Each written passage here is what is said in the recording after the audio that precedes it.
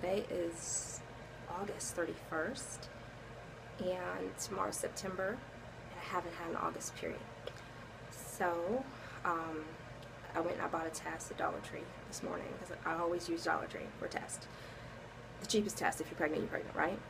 So, anyways, I took a test already, and this is the test, and so I'm kind of freaking out right now, because my husband's on a business call, and the kids are in my bedroom, and I'm hiding in their bathroom, and this is the test. I'm going to show you the test, but I'm going to take another test,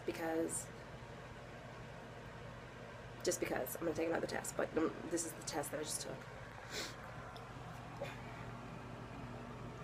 Can you see it? This is the, I don't know, it's probably backwards, but anyways, it's because I've got it on night. But anyways, you see that, right? You see that? Okay. So, anyways, I've put a test so the kids can see it. And of course, it's another one of these. Lord, I just turned 39 like a couple days ago, so August 17th, I turned 39. I think that night I was watching This Is 40, and I swear my husband and I were like laughing when she found out she was pregnant at the end of the movie, and we were like, oh my god, that's so funny. It's not funny.